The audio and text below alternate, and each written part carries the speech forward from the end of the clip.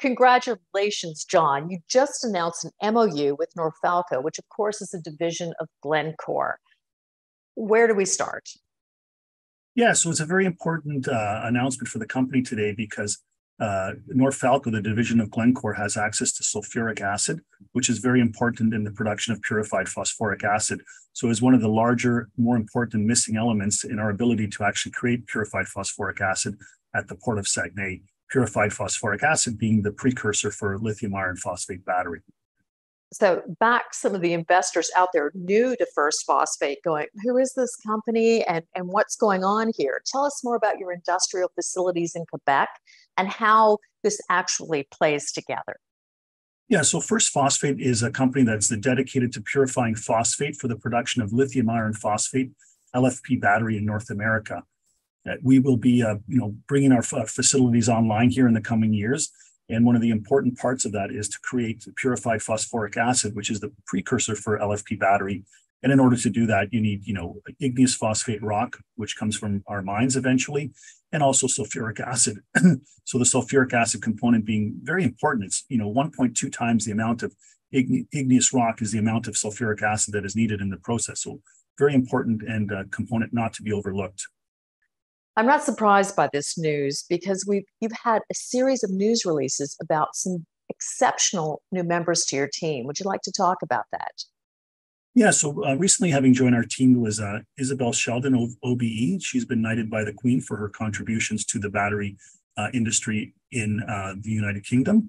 And we also had Armand McKenzie join the board, who's an Indigenous leader and also a lawyer who has very deep experience in the mining industry. Well, I was very interested with both of your announcements. I want to congratulate you for that. And you also announced an environmentally friendly phosphate concentration pilot plant. So that's an interview unto itself. Would you like to tell us more about it? Yeah, so one of the bigger challenges of many companies in the industrial minerals is to be able to actually process the minerals that they extract from the ground. And a lot of companies attempt this kind of work too late in the process once they've spent a lot of money in the ground. And maybe if they're having challenges at that point, it's too late. So we wanted to move very quickly. We've moved to our pilot plant very quickly in our process, and we've been able to prove that we can recover 91.4% of the apatite, being the host mineral for phosphate. In our pilot plant, we're able to make secondary recoveries, which are saleable as well, of ilmenite, which is titanium, magnetite, which is iron.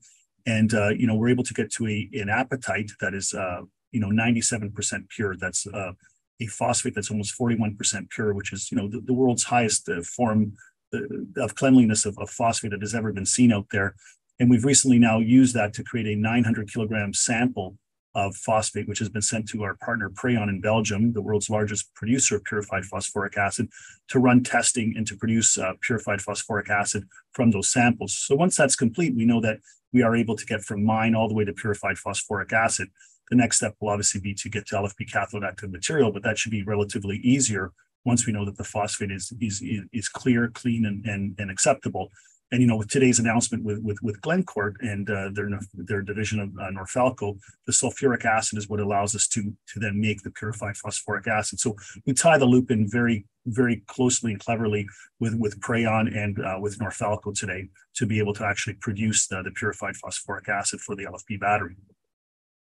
You're always moving faster than most companies on the planet, John. I've talked to you about this before. So what should we as shareholders anticipate, say, in the next quarter? So right now, what we're moving into finalizing the preliminary economic assessment at our flagship property, which is Lac Lorignal. That was expected out by Q4 of this year. We're hoping to get that a lot earlier. We also hope to begin drilling in the winter again at Baie-Jean-Lamarche, which is our new discovery property, which has shown some exceptional results and at only 75 kilometers from the deep sea port of Saguenay. So we're really excited to get Baie-Jean-Lamarche, a little bit more discovered and into 43-101 and into PEA as well. And we're continuing to work on some of our, secondary recoveries, which are the ilmenite and the magnetite. to be able to make yet another component that is important in LFP battery, which is the iron source. We believe we can use those two commodities to create the iron source necessary for the LFP battery production, which will then put us in a position where the only thing else that will be needed at the Port of Saguenay is lithium to make LFP battery, so that we will have all the in situ wet materials at the Port of Saguenay to make LFP battery, and to establish the Port of Saguenay and the Saguenay-Lac-Saint-Jean region of Quebec as the LFP battery valley of North America. And an ambitious goal, but I think a very realizable one.